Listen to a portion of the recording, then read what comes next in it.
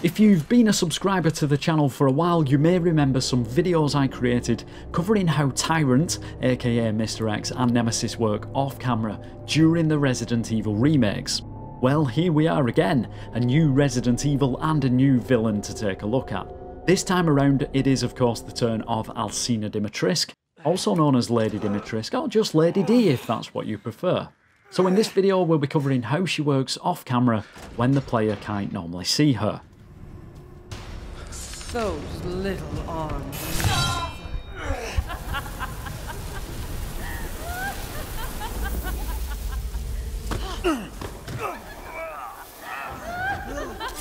So to start off with, we meet Lady Dimitrescu for the first time after being dragged through the corridors of the Castle Dimitrescu into this room where she sat enjoying a nice glass of, well, blood, I guess it would be. Mother, I bring you fresh prey. You are so kind to me, daughters. As you can see, she is already sat in the chair long before we enter the room, and that's because she spawns in that chair just at the beginning of the cutscene. Now that may not seem too surprising, especially if you've seen some of my videos in the past and know how this type of thing works. However, what I'm not going to do is dress this video up in any way, shape or form, or give you any false information just to make it sound better than it is. I'm just going to be telling you the facts of exactly what I've found from doing some experiments over the past couple of weeks to answer some of the questions that I've been receiving on social media. So having said that, it is true. A lot of the time throughout the various points, she does simply just spawn when we hit trigger points and then disappears off camera when no longer needed in the scene. It is as simple as that. However, luckily, it does get a little more interesting later on.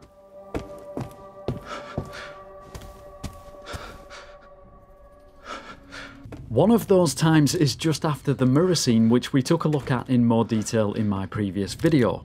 After this, instead of simply disappearing, we can find the developers decided to keep her loaded into the scene by making her walk through the walls to the outside corridor. That is until we use the key in the door. Oh shit. There you go. All this for a child who isn't even here. What the hell do...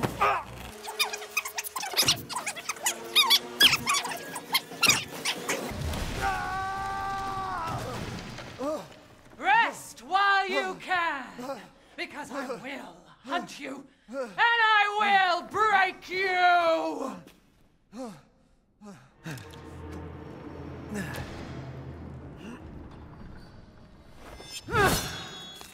Something else I found fairly interesting is that at certain times, even whilst out of bounds or during the cutscenes off camera, her head movements and eyes still track Ethan. A good example I can show you of this is once we've managed to get our hand back and start to raise the statue lift. Take a look at what she does beyond the doorway.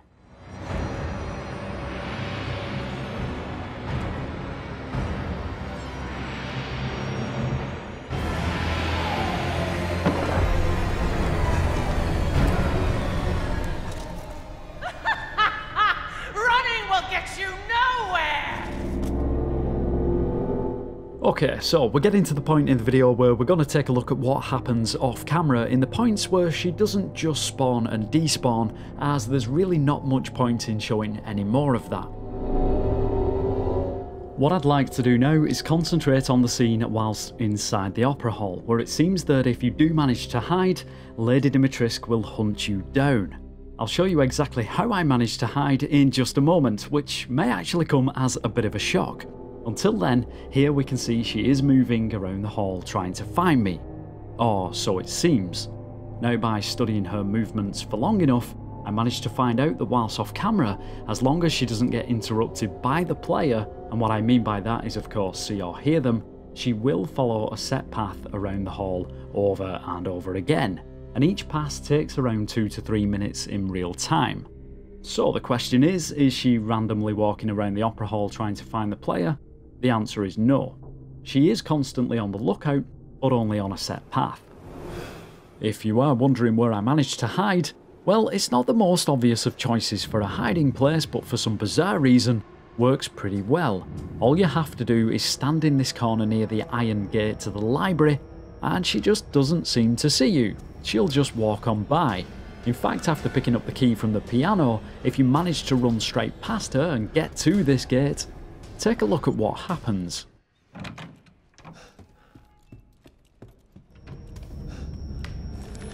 So we finally meet.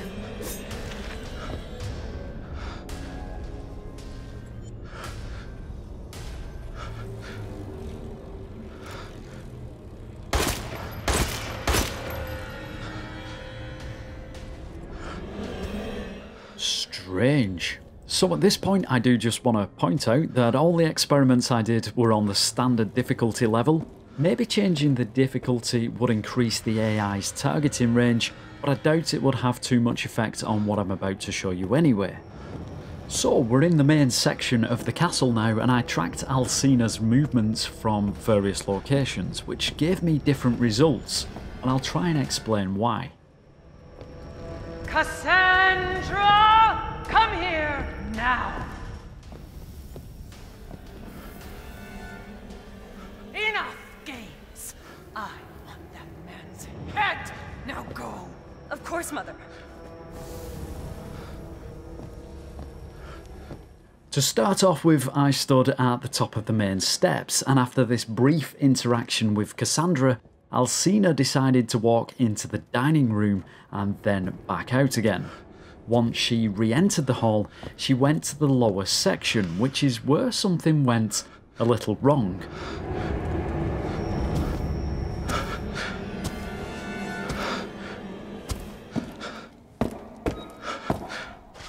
Once she gets into this corridor, as you can see, there is no door to go through, and she gets stuck. Why does she get stuck? Well, watch what happens when we load the door into the map. Yep, you guessed it, she goes straight through. Of course, this happens because when the door is not loaded, she can't interact with it. Therefore, her animation can't start, so she can't pass through the doorway itself. However, after testing various places, I did manage to find an ideal location for this experiment, mainly because whilst in the bell puzzle room, the lower section of the main hall is not loaded at all. Therefore, she can walk around down here without her ducking animation needing to be triggered. Whilst the top floors, the doors are still loaded, meaning Alcina can now practically walk around freely the whole of the castle, and we can track her movements without any interruptions. Here's what happened next.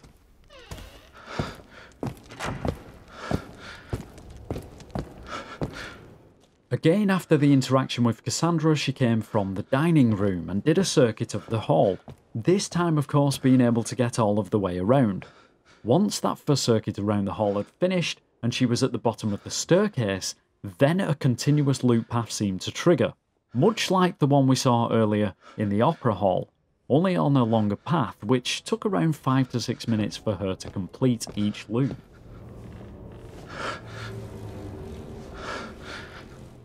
This was practically the same outcome I got for most of the different locations I stood in. There was only one that had a difference, which I'll show in just a moment. So depending on which location you are in, depends how much of the map is loaded, and this relates to how far she can walk before becoming stuck. So again, in a way, I guess Lady Dimitrescu is prowling around the castle looking for you off camera, but until the point at which you either enter her field of vision or she hears a gunshot and comes to your location, she is just on a set path. The location that I mentioned that I found to be different was in the hallway leading towards the kitchen. As you'll be able to tell from the way I positioned the camera, I was expecting the same result with her walking through the door to the main hallway.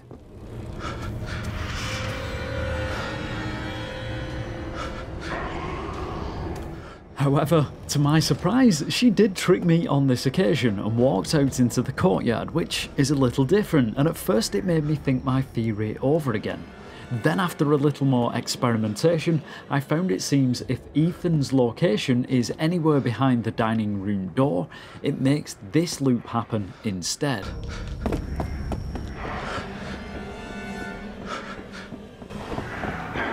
So there we go, that is practically how Lady Dimitrescu works off camera. Now, obviously I haven't had time to try this in every single room, and it could be that there are other locations within the castle that change the path or the outcome of which way she goes.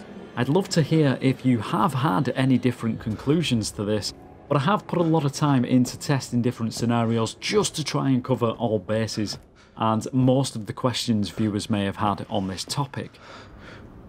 Just so you know, and I found this kind of sad actually, but after you open the coffin inside the chapel, you'll no longer be able to find her roaming the halls of the castle. Once you do this, she disappears, and you'll be running around inside this place all alone.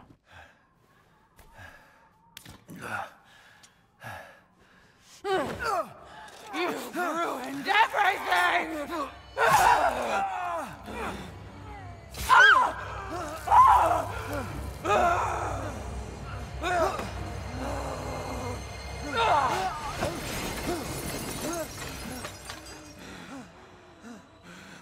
Now, this is something I did show in my last video whilst we were exploring outer bounds of the castle, but I guess it does relate to how Alcina works off camera. So, very quickly, as she starts to mutate, she flies off to the left of the screen. This is when she spawns as the mutant we see next, leaving behind the wings and tail that we saw grow from her.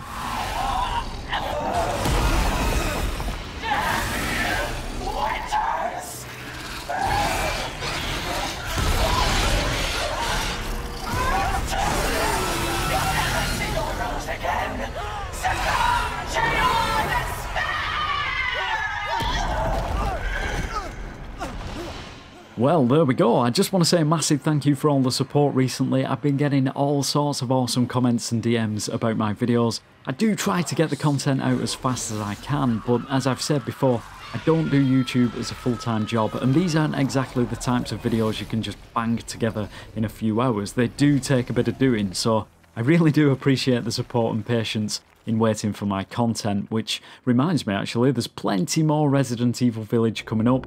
But until then, as always, take care and I'll catch you soon.